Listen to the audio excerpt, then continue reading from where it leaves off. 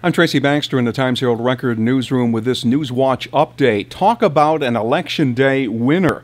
Someone bought the lone winning ticket in last night's Mega Millions drawing at the Valero convenience store on Route 302 in Circleville. The ticket is worth $326 million.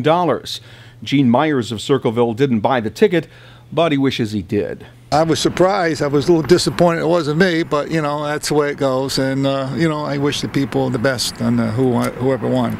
Yeah. So, it's a little excitement in Circleville. Oh, yeah.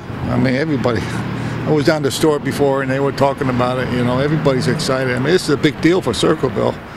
No word yet on who may have bought the ticket. By the way, the winning numbers are 9, 15, 24, 39, 41, and the Mega Ball 1.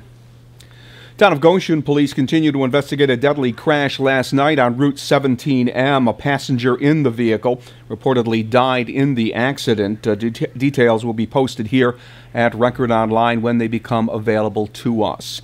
And a man who pled guilty back in 2009 to keeping his dead mother in a freezer so he could cash her Social Security checks has been arrested again. 75-year-old Roland Auslander of Cooks Falls and his girlfriend, 47-year-old Wendy Kavanaugh of Roscoe, are both charged with grand larceny for allegedly using Kavanaugh's deceased mother's debit card to withdraw money from a bank. Sullivan County Sheriff's deputies say the couple was caught on bank video surveillance using the ATM. Auslander served 6 months in jail for keeping his deceased mother's body in a freezer on his porch for nearly a year and a half while he cashed her Social Security checks. With this NewsWatch update, I'm Tracy Baxter.